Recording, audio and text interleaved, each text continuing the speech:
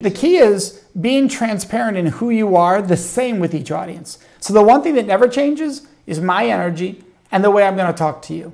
And I'm not going to talk to that 12-year-old Evan any differently than you, any differently than a general in the U.S. military. I'm going to talk one-on-one like we have respect for each other, and you are sharp and intelligent and can get what I'm saying.